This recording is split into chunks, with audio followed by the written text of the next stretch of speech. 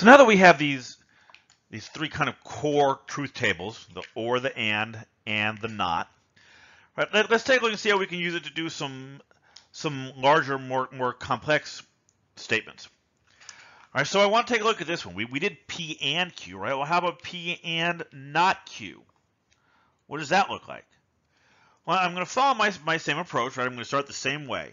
You'll get used to writing these pretty quickly, right? I'm going to write out all four combinations. Then I'm going to do the copying over. I'm going to copy the P into here.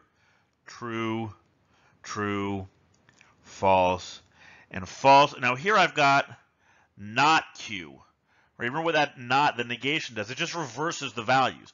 So I'm going to put the opposite of the Q column. And I got to fill in the and. Right? And now this is where you go to the flashcards, the 3x5 card I recommended you make, right? And you just start looking, right? You're looking at your and card, and you're saying, okay, what does T and F evaluate to? Well, that's F. T and T is true.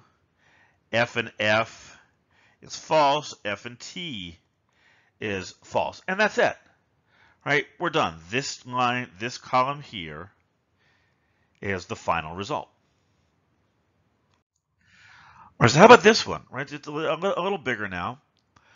You can pause if you like. Maybe give it a try yourself if you think you're ready. Then start it back up and we'll do it together.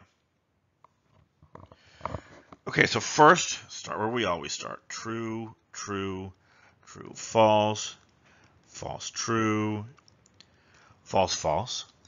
And then copy it over. So I've got the P's here. True, true, false, false. And I've got P again here. That's true, false. Oh, whoops, excuse me. I jumped ahead to a Q. True, true, false, false.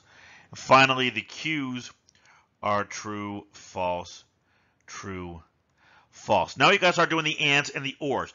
And just like with algebra, right, you got to respect the parentheses. This is the one I'm going to do first because it's inside the parentheses. It's an and it's just P and Q here, so it's not a not. There's no negations in there or anything. So you can really just go to your and table and copy the values down. Or the way I always think of this, just for myself to remember, an and statement is only true when both of the two inputs are true. So what I'll do is I'll go through here and I'll look and I'll say, okay, find the true, true rows. Everything else gets an F.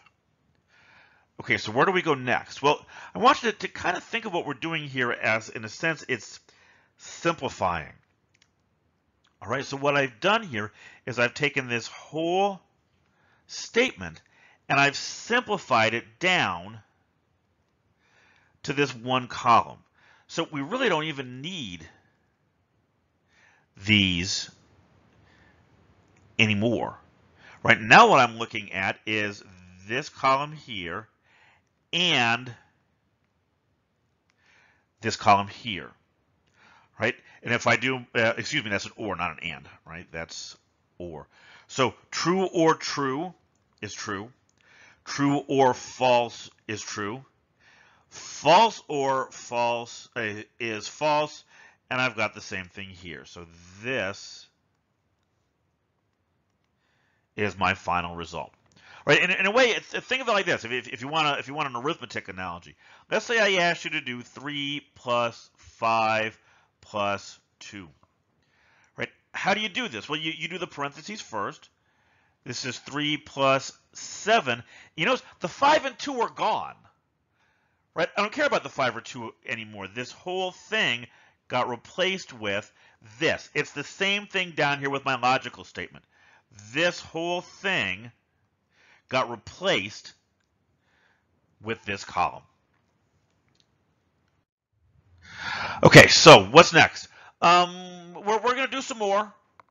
Right, we're going to do some more of these, and again, we're going to kind of keep working our way up. We've done ones with 2 variables. Well, how about 3? I mean, how far can we kind of continue to take this?